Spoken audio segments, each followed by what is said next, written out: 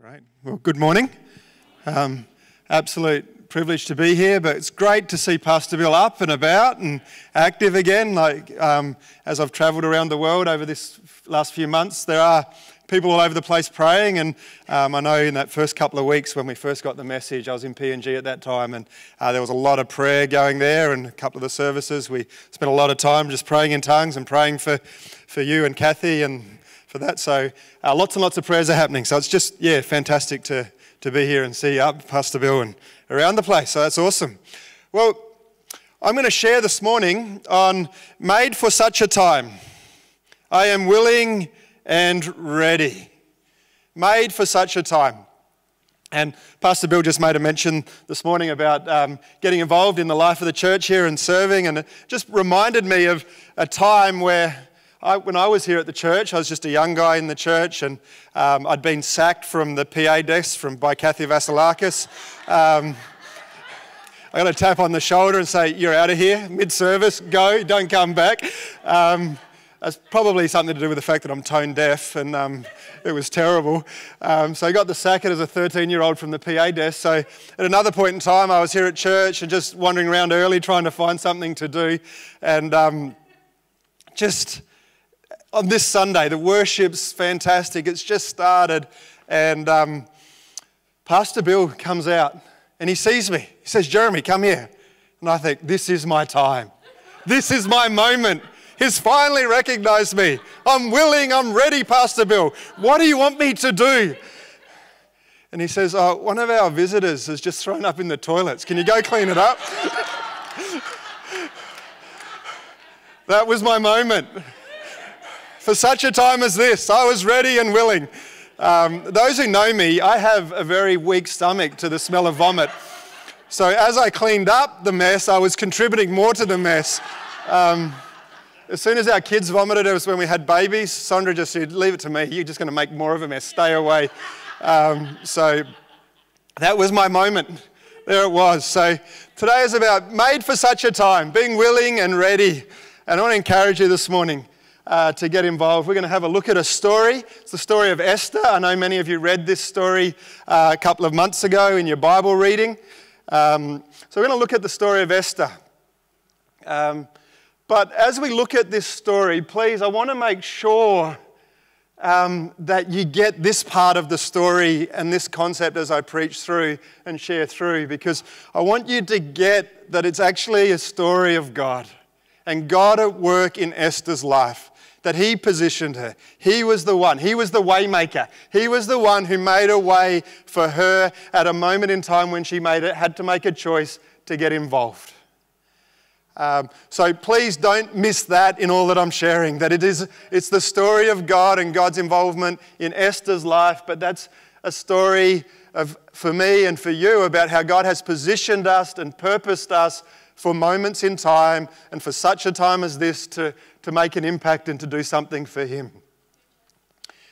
Just as I was sitting down the front, I didn't share this in the earlier service, but just felt really strongly this morning that there is some of you that the story of Esther is the story of a girl who was a queen, yes, but she had an opportunity to see her own people. Her own people were under threat. There was a group of people that were going to be disadvantaged and were going to be murdered and mistreated by power. And she was given an opportunity to speak to power because she was willing to step up. And I'm just really feeling that there is some of you here today and for this church that you're going to see disadvantage and people who are in need, and God is going to give you opportunities to speak to power to bring change for their life. I just felt that as we were there together, just as we were worshipping. So let's look at Esther. We're going to look at Esther 4, verse 12 to 14. It's on the screen. But let me give you some backstory or just set the scene for you. Esther's an orphan. So at a young age, she lost her mum and dad. She went into care. Her cousin took care of her. Maybe she's in foster care. Maybe we'd call it like that. Or she's been adopted by her cousin who takes care of her. Not an ideal start to life. She's living in the nation of Persia. At the time, Persia at this time ran from India all the way through to Ethiopia. It is a massive nation. There is a vast majority of people in the Persian nation at that time who had long-term hatred towards the Jews. Haman, the man who is second in charge to the king, who is now her husband, hates the Jews. Esther has hidden her identity as a Jew because, she's hidden her identity, but she knows the hatred of the people and a vast majority of that population towards her and her people. Not necessarily the ideal environment to grow up in, is it? But this is where God had positioned her. God positioned her there because of the great looks that he gave her. She's beautiful. She's won a beauty contest. Out of all the nation of Persia, they reckon about 50 million people, she is selected as the most beautiful. Probably half of those are ladies, but out of 400 that were selected, and she was out of that 400, she was picked as the one that the king desired to make his new queen.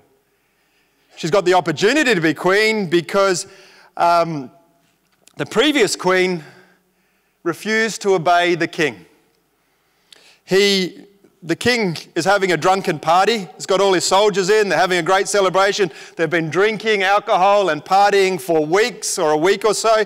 And at the end of that time, he says, bring my wife in and I can show her off to all my drunk friends. You know, that's not... She says, no way, mate. She says, no chance. And he has the opportunity. He could have had her killed, but instead he has her excommunicated, cuts her off as his queen. So this is where she comes into. She fits in, she wins this competition, now she's the queen. Not a secure position. We think of the queen and we think of power, we think of comfort, we think of prestige, but for Queen Esther, it's a position of insecurity because if she makes one slip up, does one thing wrong that doesn't please the king, she's gone. God had positioned her at that time. For such a time as this, he had positioned her there.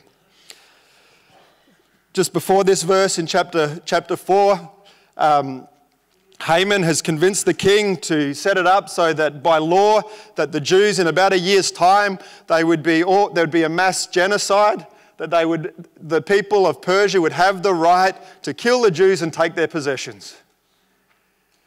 And Mordecai, her cousin, comes to her and says, Esther, you've got to do something. You've got to do something. And Esther's first response is, well, hang on a minute. I can't.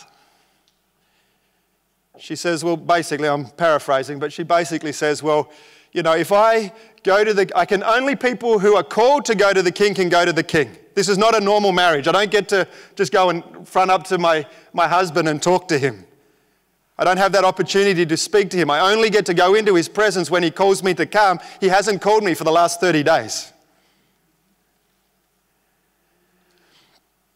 So she says, and if I do go and he's not happy with me, he'll have me put to death.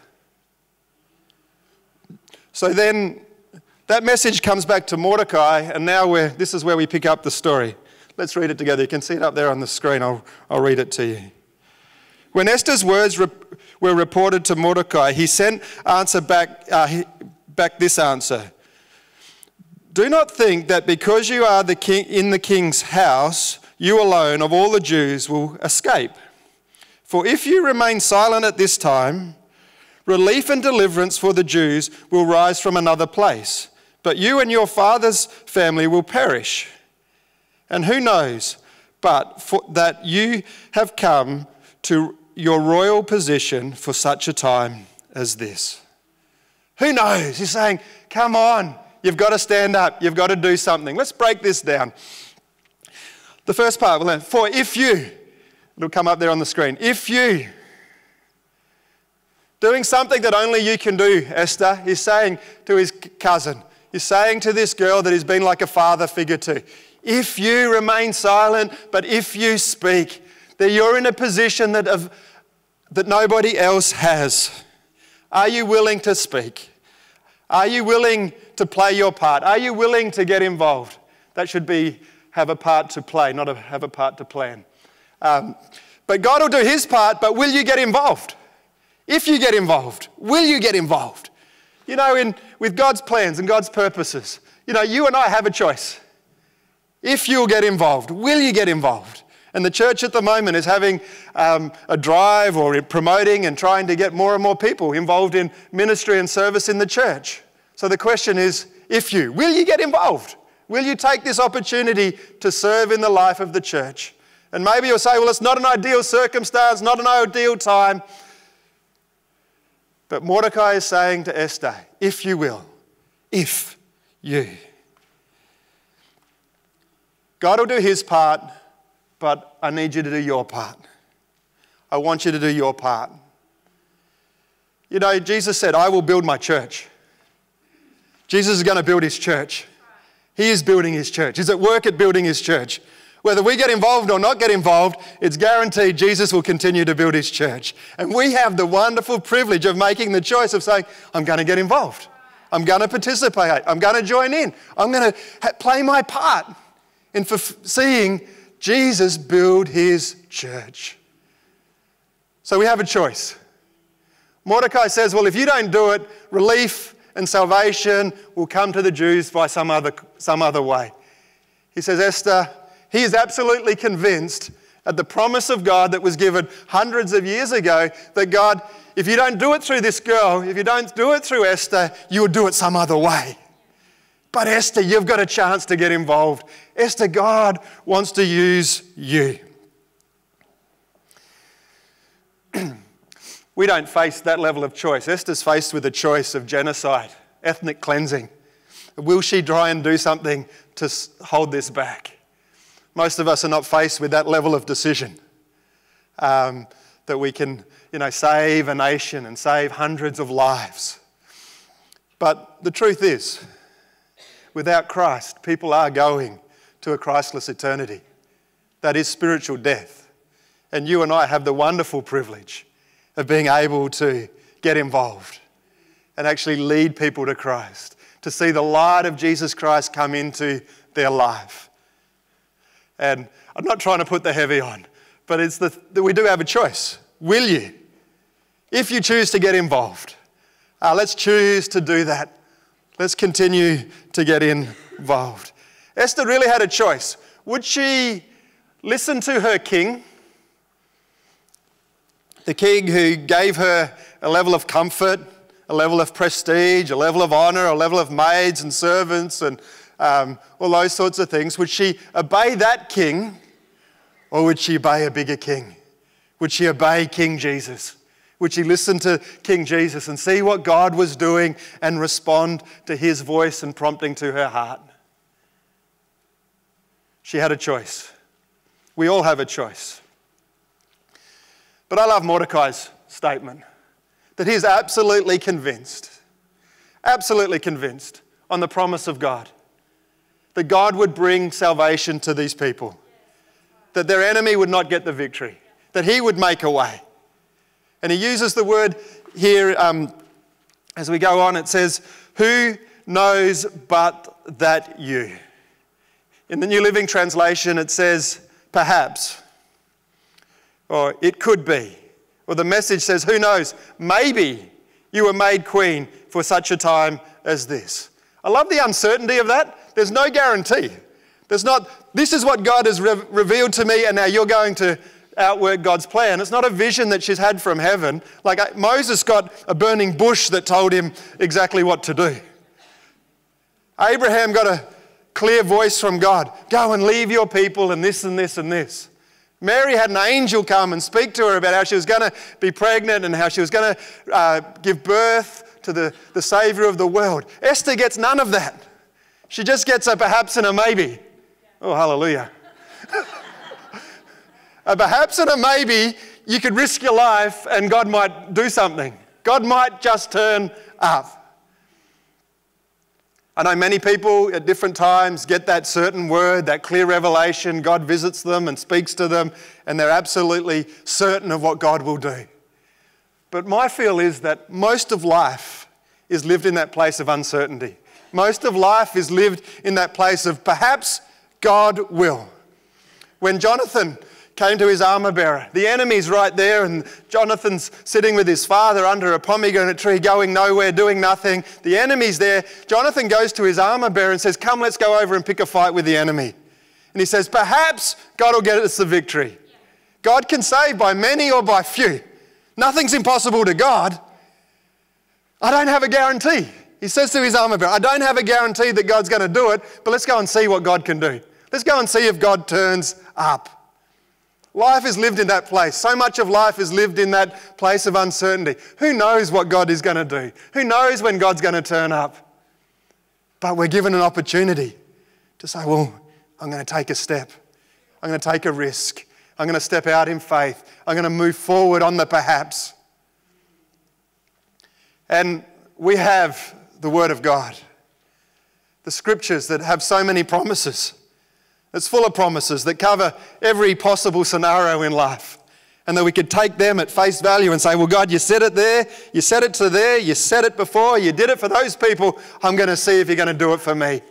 I'm going to see you make a way for me. I'm going to step out. And if I die, I die. If I live, I live. That's Esther's response to it.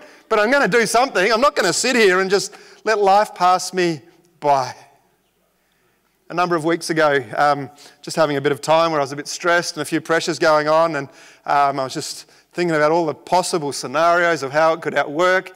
And I had this sweet old lady say to me, why don't you just stop thinking about that and just pretend and take the promise of God at face value that God works all things for the good of those who love him. And it changed my perspective, because I was looking at all the troubles and all the things, and that dear old lady who's my mum,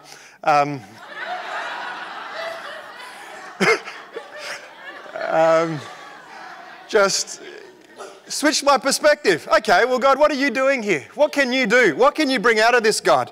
I can't get caught up in, I can look at all of it, and all of it's reality. It's not working out exactly as I thought. I don't see Esther, I don't see Esther's parents, I know they were dead, but don't think when she was born thinking our dream for her is to be the Queen of Persia, married to this man who is a pagan, who's not even follows our religion, is far from us, has many ladies that he has relationship with.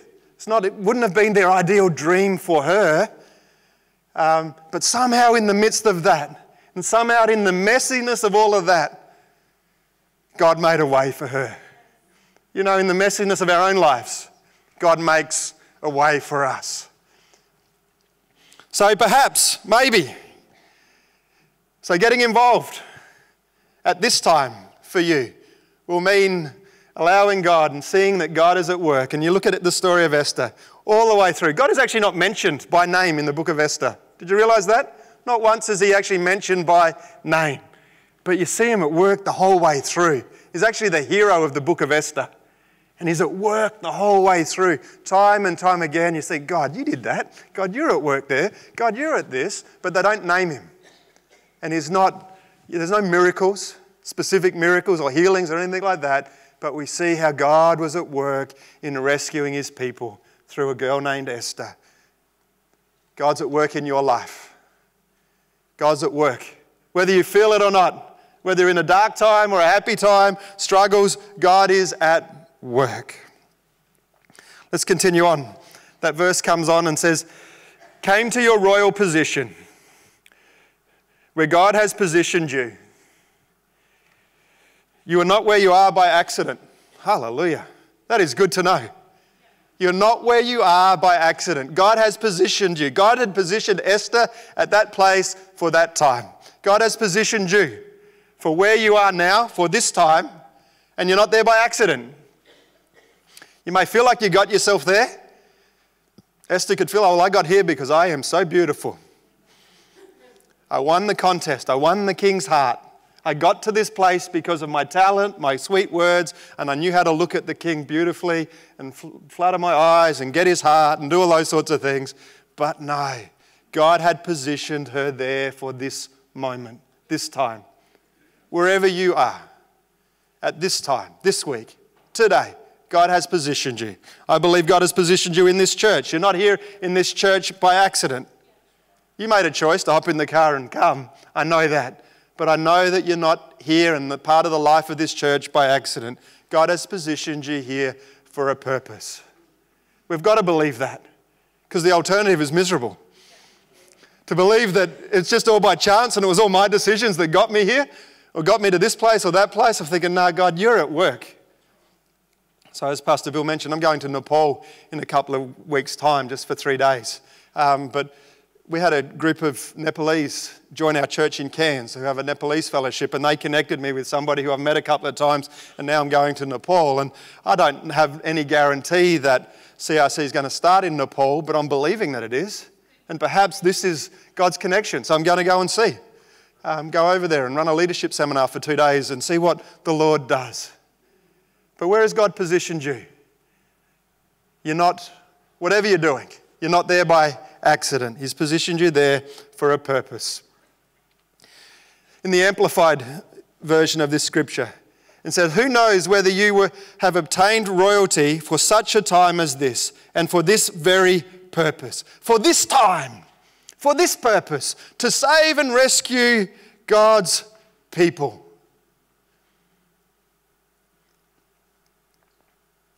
What you're doing matters. Where God has positioned you matters at this time. And maybe you have dreams of being something significant and something great and doing something out there in the future. But this time is significant. What you're doing now matters. I was listening to something I can't remember on Facebook or on the internet as I was preparing, and one of the preachers and some of the stuff I was reading said, being convinced that convincing yourself that what you do now matters. What you're doing now is significant. So mums, those of you who are mums with little kids, what you're doing is significant. Changing that nappy is significant. It matters.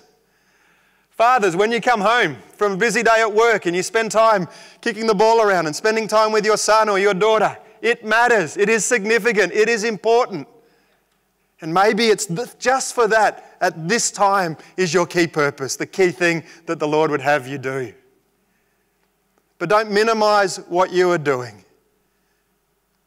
because what you do matters. Okay, smile at the person next to you. Tell them what you do matters. What you're doing matters. What you're doing is significant.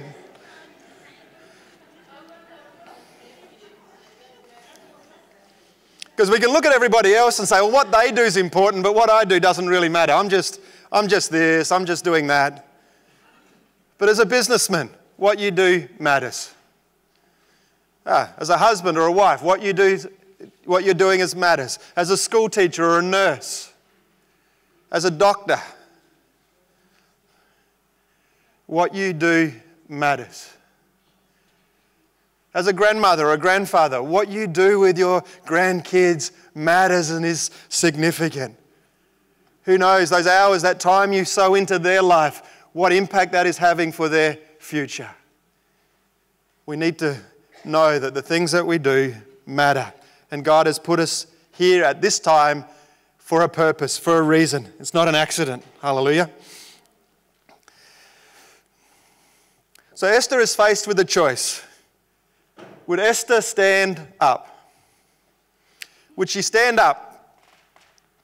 Would she own her identity? She's a Jew. Is she going to own her identity, or is she going to turn her back on her identity? Would she stand up knowing and speak to the king, knowing that it could cost her her life? Knowing that there'll be consequences for her action. So she goes on and sends a message back to Mordecai. Tell all the Jews, I'll get all my people, you get all your people, we're going to fast for 3 days. Doesn't mention prayer. She says, go, just tell them to fast. And on the third day, I will go and approach the king. And if I perish, I perish. Hallelujah, what a promise. What a commitment. She says, I'm laying it all on the line. I'm going to put it all on the line for somebody. This is my time. This is my moment. I've got to do something. So she puts everything on the line at this time. So she approaches the king. She says, I don't know whether it was the 3 days to get herself looking good, get the clothes right, do everything, but she got herself ready. She approaches the king He has her come. She gets to speak. Then she says, can I do a meal for you tomorrow night? He says, yeah, that'd be great. Then the next night, that night, they have the meal. And I don't know whether it was always her plan to have a second meal, or whether she just felt that now's not the right time to speak, to put my request to the king about him wanting to kill the Jews. Or she read the signs. She realized this is not the time to speak. So she says, I want to put on a dinner tomorrow night. And during the night, the king has a vision, has a dream to read the scrolls. So he gets up, reads the scrolls, finds out about Mordecai that he hadn't given a promise to, does something for him, and turns the whole situation around, where he then uses Esther to speak about that night at the dinner. She can speak to him about the Jews and about what is going on. It's absolutely unbelievable how God intervened. How God spoke to a pagan, spoke to somebody who is far from God. Living a life far from anything that you would call Christian or godly. But God still spoke to him, orchestrated things, made a way for Esther not to lose her life and to save his people. For some of you today, you're looking for God. You're looking to God and saying, God, I need you to make a way for me in personal areas of your life. Saying, Lord, I need a way maker. I need you to make a way through. I need you to do something for me because there's trouble here and I need a breakthrough. And we'll pray for that at the end of the service. We'll give time for ministry into that.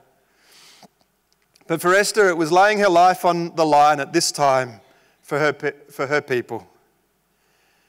Esther in this story is a picture of Jesus.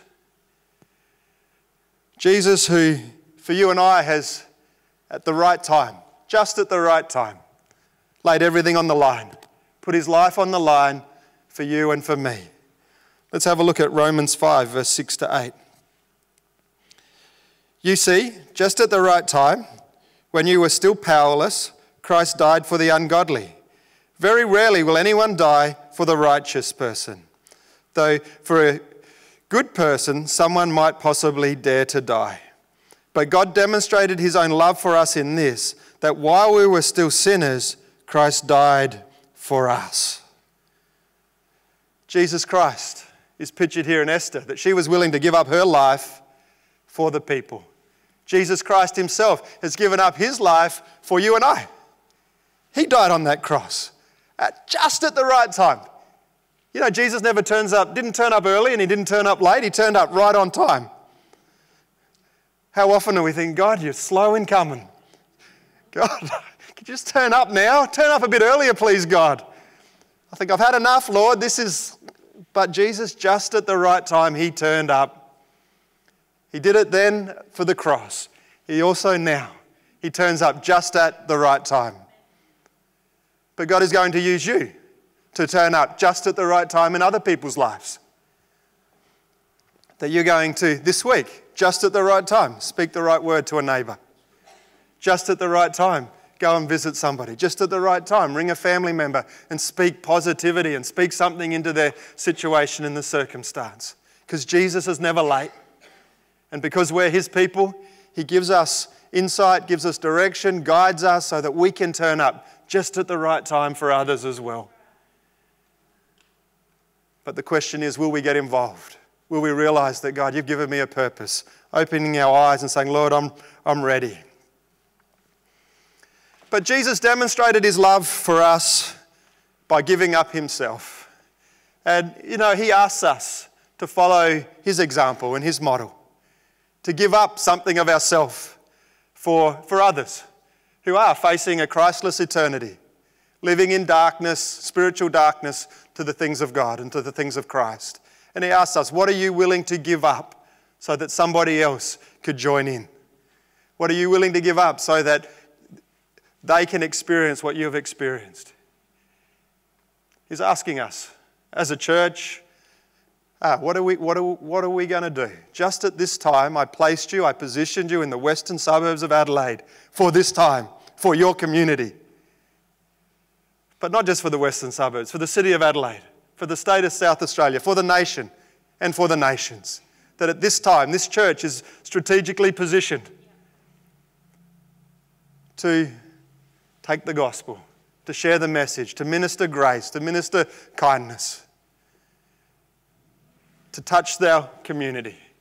And Jesus laid it all on the line. So it will take sacrifice. It will take commitment. Esther had to stand up and face it. Well, I'm putting it all on the line for you, Jesus. Jesus put it all on the line for us. And then he asks us to follow in his footsteps.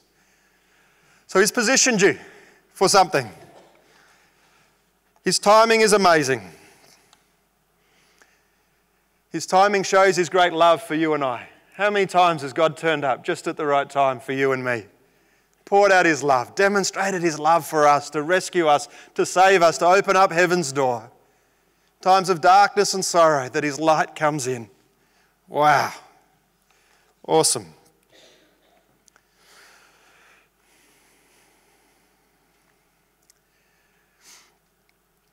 Well,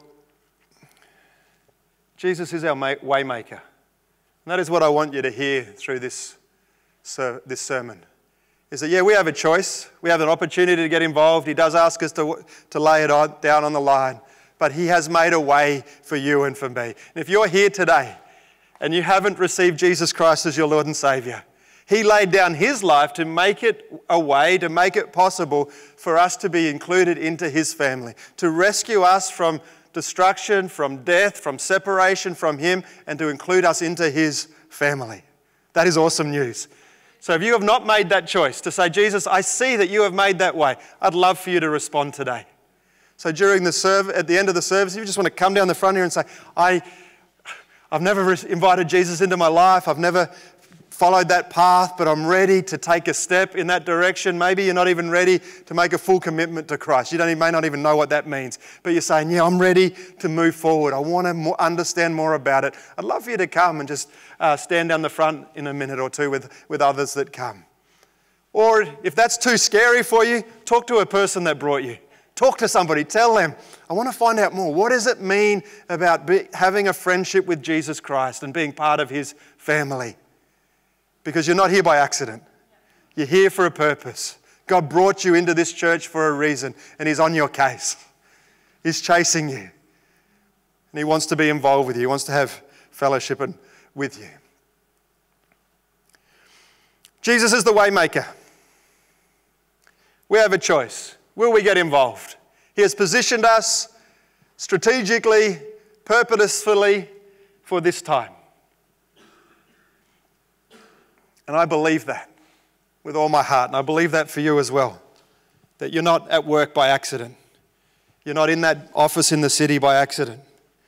You're not driving to another suburb, into a school, to teach children that are not your own by accident. It's all strategically purposed by God. God has positioned you in this church for a purpose. And at the end of the service, you're going to fill out one of those forms and put it in and say, God, make a way for me to get involved in ministering to somebody, touching somebody's life, doing something here in the life of this church. Hallelujah. I'm going to ask the musicians to come. As they come, let's pray together. Jesus, we thank you for the story of Esther, which is a story of you being the hero. You taking the mess that Esther found herself in, the difficulties and struggles that she went through, but you filled her with courage, you put a person around her to speak to her, and she stood up and said, yep, I'm going to step out for you, I'm going to lay it all on the line, and Jesus, you made a way. God, you are the God who makes a way, that you position us for purpose.